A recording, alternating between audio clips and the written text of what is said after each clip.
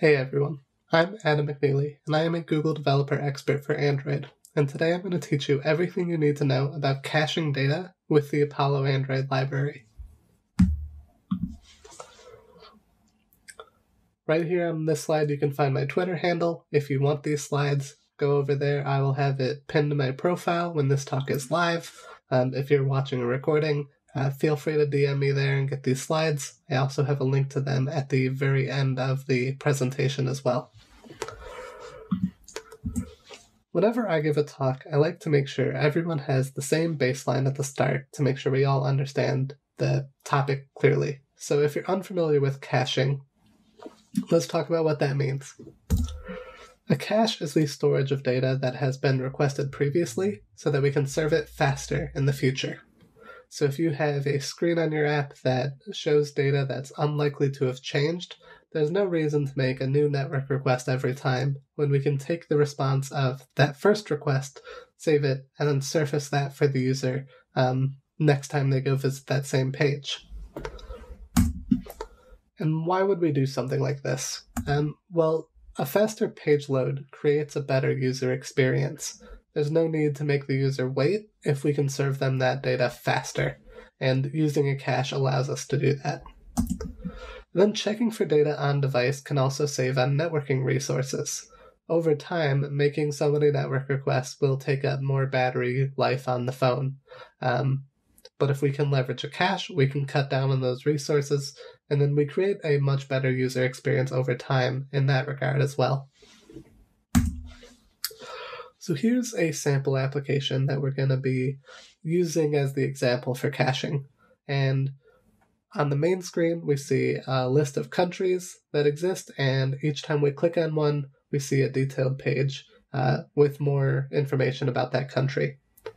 And in this case, it loads pretty quickly, but you may notice that each time we click on an item, we do briefly see the loading icon for each country.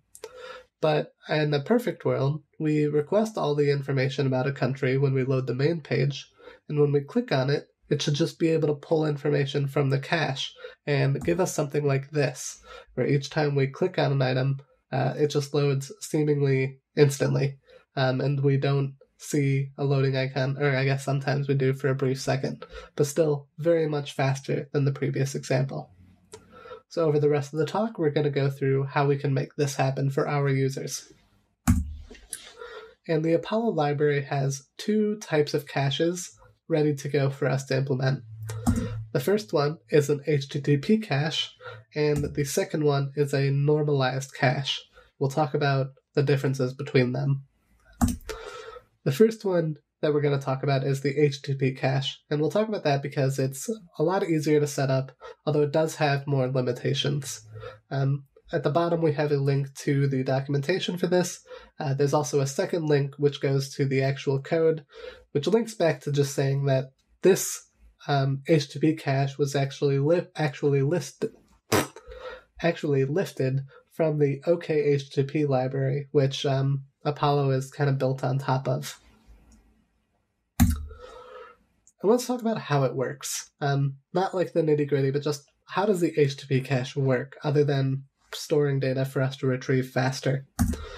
Well, it does that by using a file directory on the device, and then with each request, we're going to generate a unique key for the cache, some key that's based on the request we're trying to make. And then when we get the response, we're going to store the response of that request inside the file directory using that key as the file name. And then now that we have this, the next time we make that request, we'll generate the key again, and we'll check to see if a file with this key exists already. And if it does, we're going to return that response rather than going to the network again. So with all that in mind, those steps pretty much follow the setup required to create this HTTP cache for our projects. So we create the cache directory that we want this all to be stored in. We set the maximum size for our cache. And then when this maximum size is reached, Apollo begins to remove the oldest entries. We don't have to do this. This isn't actually part of our setup. I just added this in here for understanding about what happens when we hit that maximum size. And the maximum size is something we have to define. So let's look at what code we actually have to write. So we start off by creating the directory. Here I'm using the application contacts cache directory, and then I'm telling it to create a subfolder called Apollo Cache. I'm setting my size in megabytes. So here it's 1 megabyte. And to get from bytes to megabytes, we have to do 1024 by 1024 by 1. I like to split out that 1024 into constants, so I can say bytes per kilobyte times kilobytes per megabyte time, and then the number of megabytes I want, which is 1. You don't need to do this for Apollo. It's kind of like a tangent, but I find this really helpful. Sometimes you will see in samples people write 1024 times 1024 times 1. I find that hard to read. It's easy to forget what 1024 represents, so this was just a side plug. Definitely consider constants like these if you go to build this cache. Once we have that, we create our disk LRU HTTP cache store. If you're unfamiliar with the acronym LRU, it stands for least recently used, which is a fancy way of saying oldest. So that's why we had that note in our previous slide that when our limit is reached, Apollo begins to remove the oldest entries or the least recently used entries. And then we return the Apollo HTTP cache from there. Once we've created this cache, all we have to do is, on our Apollo client builder, call the HTTP cache builder method and pass this in. One more step. So, now that we've added the cache, this will run and compile, but it won't actually do anything for us yet, because we need to tell our application if it should use the cache or not and how to use it. And we do that through an HTTP cache policy. We have 4 policies we can set for this. We can set network only, which will say this call should not care about the cache. It should just talk to the network, get a response, return that. We have cache only, which will say go to the cache. If it's there, great. If it's not, it fails. Or we have network first and cache first. What network first does is it goes to the network, sees if it can get a response. If not, it will try to read from cache. And cache first is the other way. It checks, do we have something in cache? Yes. Return that. No. Go to the network. And we have 2 different ways that we can set our cache policy. The first one is setting a default on our Apollo client. We call the default HTTP cache policy builder method, and then this cache policy gets set to all of the queries that our Apollo client makes.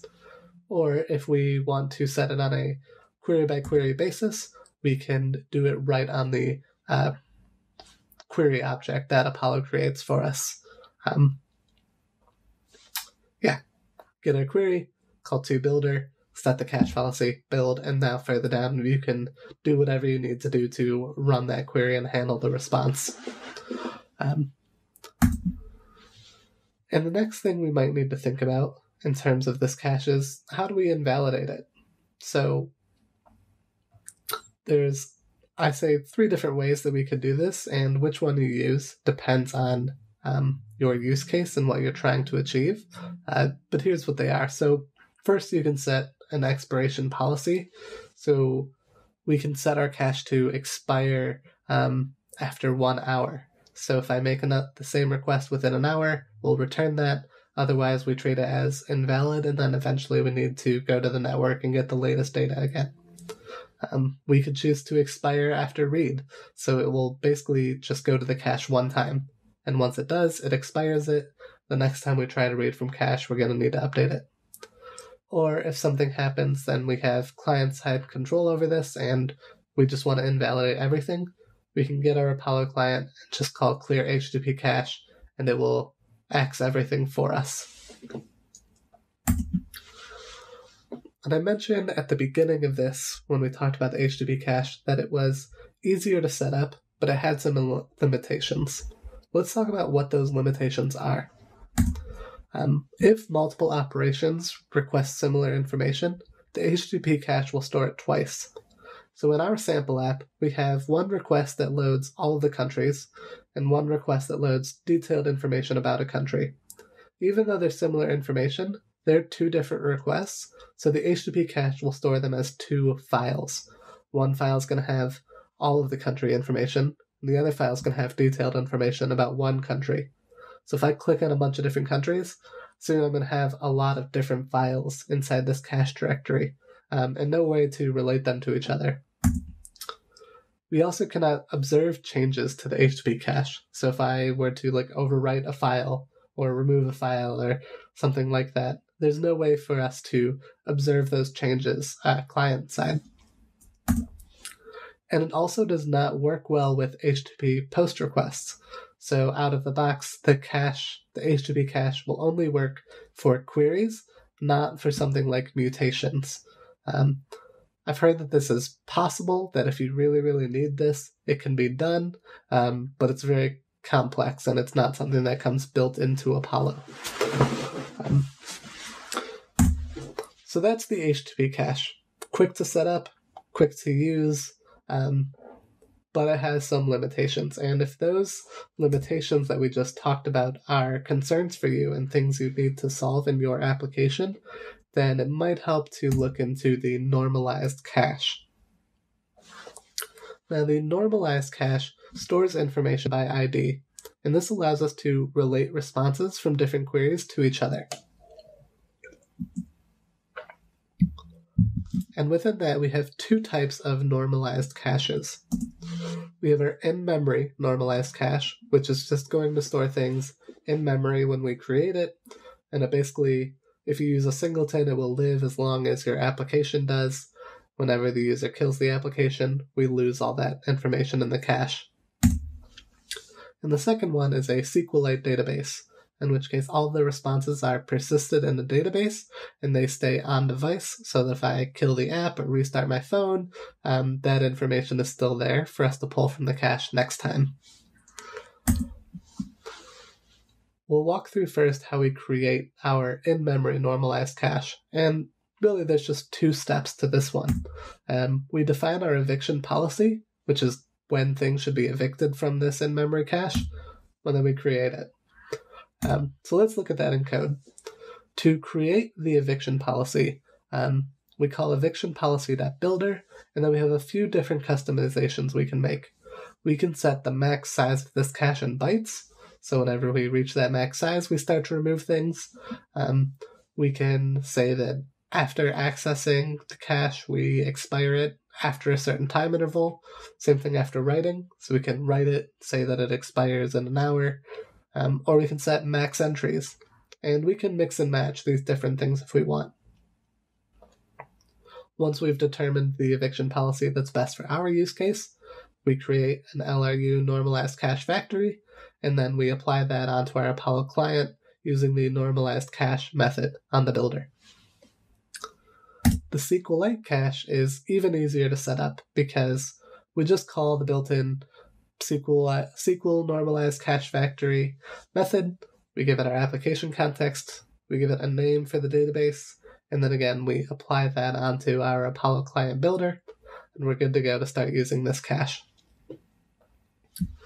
Now, you might be wondering what's the difference between an in-memory cache and a SQLite, or we talked about it, but why would I use one over the other?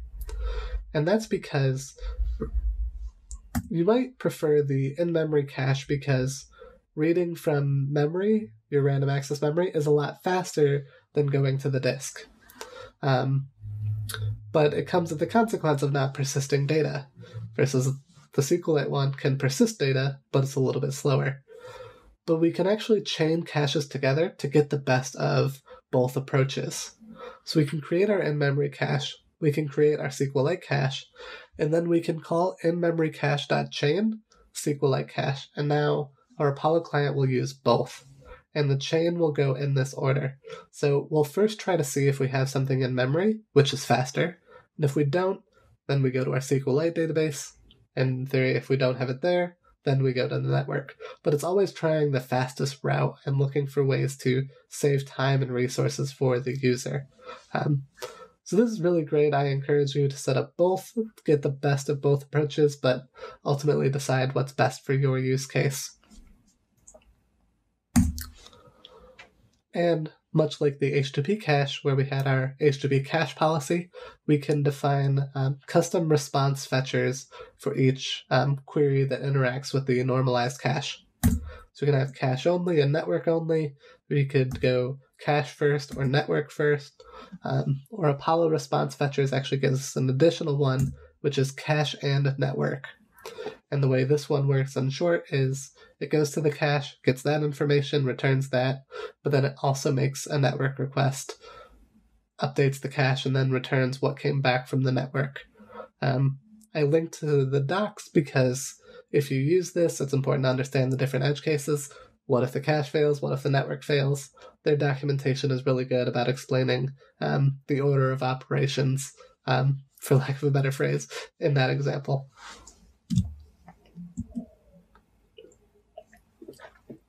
And just like the HTTP cache, we have two ways of setting a response fetcher. A global one by using default response fetcher on the Apollo client, or setting it per call by taking the query, creating a new builder, setting the response fetcher there. So, just giving that a second. I know there was a lot of code, but it's really just those two blocks. Set it default for the client, set it per call. So now let's talk about, now that we have our normalized cache, I think it's a helpful exercise to walk through how we would debug and optimize this cache. How do we make sure it's working the way we want? How could we make it work even better? So one way to do that is by adding a logger on our Apollo client. So I linked to this at the bottom. With the newest Apollo library, 2.5.2, there was a new file added to the Apollo Android support artifact, which gives us this class called Apollo Android Logger, which takes events from Apollo and prints them in the Android logcat. We can set this on our Apollo client, and then anytime there's important information from our Apollo client, things like cache information, they will get printed to the logcat for us. So this is really helpful for debugging. So let's walk through an example where I would use this logcat to make sure our application is working the way I want it. So in our application, we have a list of countries that load on the main screen. And when I click on them, I see the detailed information. Using the normalized cache, I should expect that when I click on a country, I would be able to pull from cache. So how do we verify that that's happening? Well, here we have the app loads up. This is expected. We have cache miss for Operation Country List Query. But then when we clicked on a country list item, I noticed in the logcat that it said cache miss for Operation Country Detail Query. And so I'm wondering, was this miss expected? It might make sense. So the reason the first one was expected is I'm loading the app for the first time. There's nothing in cache. There's no way to pull the country list. But when I click on an item, I didn't expect this to miss because even though it's a new request, we're using the normalized cache. I should be able to find the country because it was requested on the first page, but it wasn't there. And I learned that by adding the logger onto our Apollo client. And this is unexpected. I kind of talked about this already. We would expect, using the normalized cache, that the detailed screen would be able to find the information it needs. So let's try to find out why that didn't happen. Well, another piece of helpful information from the logcat was this cache miss exception. Missing value, country for record, and then it gives me some detailed information. So it sounds like, according to Apollo, it was unable to find the record we wanted to display on the detailed screen. So I want to try and figure out why it couldn't find that record. And my first option for looking into this is to print the normalized cache. This is a really helpful debugging tool that Apollo gives us. We can get our Apollo client, call Apollo store, normalized cache dump. This will take everything in our normalized cache and give it to us. Then we can call this helper method prettify dump, which takes everything in the cache and prints it out into a nice JSON structure so we can see what's there. And then once I have that nice JSON string, I print that into our logcat. And here is what it looks like. So I see kind of what's in the optimistic normalized cache, what's in the LRU normalized cache. In this example, they were both empty, but I do have stuff in our SQL normalized cache. And I used Command F in the logcat to try and find Andorra, which was the country I clicked on. And I can see here we have countries.0, type name country, code AD, name Andorra. It's there, it's in our normalized cache. But for some reason, we were unable to find it when we went to the detailed screen. So my hunch was, let's see if it's somewhere else in the logs after I've clicked on the detailed screen, right? And sure enough, I found the record again after I made the detailed screen.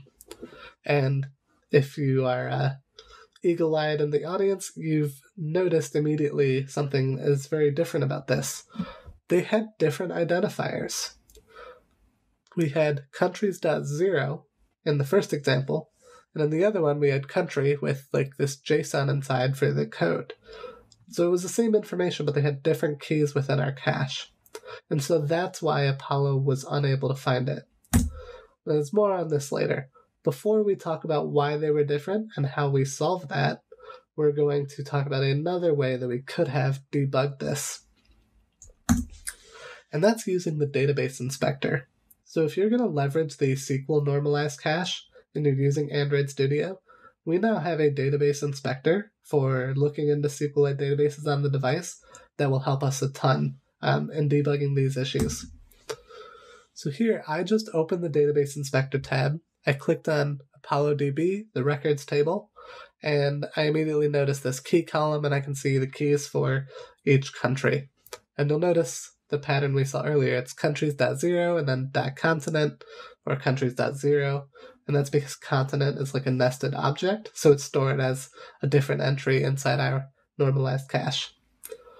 And to go a step further, to use this database inspector for testing the country that we're trying to click on, we can set up a new query, click on this icon over here on the left, type in the query we want. So I want to select everything from the records table where it contains the text Andorra. And I can also see here, I had two different keys, but the record was all the same information. So the database inspector is really helpful to see what's in the cache, help you inspect, if an entry is in there twice or what information is in the cache for a specific entry. Definitely leverage this new tool. I'm so grateful to the developer experience team at Google who built this for us. So let's go back to the actual problem that this helped us identify. Why was the key different? Well, by default, Apollo uses the field path as the key, which is why we saw countries.number, because the initial query was called countries, and the number that followed it was basically the index of the country in the response. And that was different for the detail query because the query name is country, and then we pass arguments into that query. We pass the country code to get detail by code, and so that's how that path was created. But if we want to change this, if we want to set the key ourselves so that we can leverage the normalized cache better, we need to supply our own cache key resolver. And here is what the cache key resolver looks like. And there's two methods that we need to implement each time. The first one is from field arguments. From field arguments is called when our query is run. We use this to resolve any arguments to the key that we want to find. So in our sample app, when I view the detailed screen, this method is going to be called, and it's going to say I have some arguments to look up a country by code. Can I take those arguments and convert them into a cache key so that I can see if this exists in the cache? The second method, from field record set, is called when an operation returns, and we use this to take the response and convert it into a cache key we want to save. So in this case, we get like all of our countries from the country list query, and this is going to be called with each one and say, when I take this, how do I create like a code or a cache key to save it as so it can be looked up later. And we'll look at these methods one by one. Also important to know, when I create a cache key resolver, the way we tell our client to use it is when we create our normalized cache, we pass it there. So, when we have from field record set, what we're going to do is each of our entities, a country or a continent, has a property called code. So we're going to get the code from the record set. Then in the next line, we're also going to get the type name, which is going to be either country or continent. We're going to use this as a prefix. And then our cache key, we're going to set it as type prefix dot code. And it's a little hard to visualize what that means, but this is what it's going to look like in our cache now. We're going to have continent.eu, that's for Europe. We're going to have country.ad, that's for Andorra. Now we have a cache key that is much more specific and becomes a lot easier to look up in the future. And to do that lookup properly, we need to override from field arguments.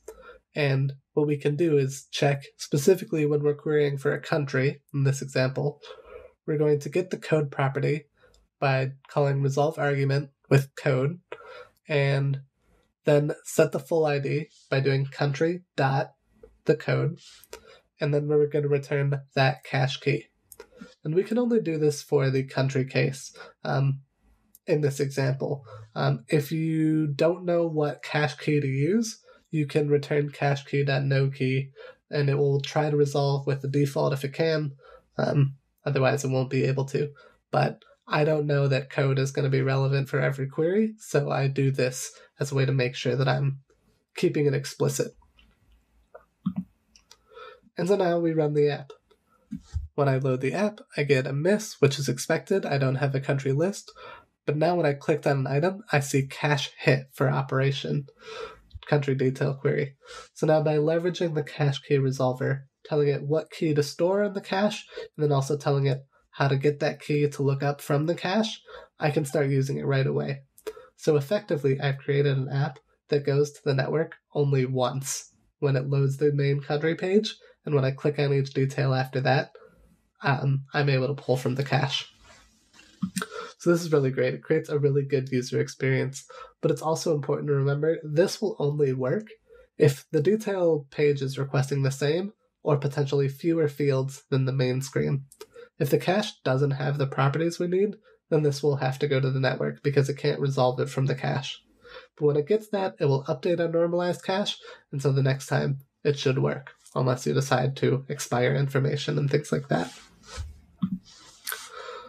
And we can also respond to cache changes. This was something I talked about earlier. This is just a small note at the end. If we leverage the coroutine or RxJava adapters that Apollo offers, we can take our query and call like toFlow or toFlowable in RxJava, and then we can observe multiple changes or observe any changes to our cache without having to make new queries. This is really helpful in the response fetcher that we talked about earlier for Apollo response fetchers.cache and network. So if we apply this response fetcher and then we convert something to a flow and we call collect, this will emit twice. Once with the information that came from the cache and once with the information that came from the network. So I hope that was helpful to teach you everything you need to know about the Apollo cache, the HTTP cache, how to use it, what its limitations are, the benefits of the normalized cache, difference between in-memory and SQLite, and then also how to debug that normalized cache. So if you have any questions, if you're watching this live, hopefully I'm able to answer them in the Twitch chat. Otherwise, please reach out to me on Twitter. My DMs are open. You can also just publicly tweet at me. That's the fastest way to reach me. And then this link also is to a sample project that has all of the different caching involved, and I'll put some documentation together that helps everyone understand what's happening and resources for digging into caching. So I hope you found this helpful. I hope you take this and go create some great user experiences in your application. And thank you for listening.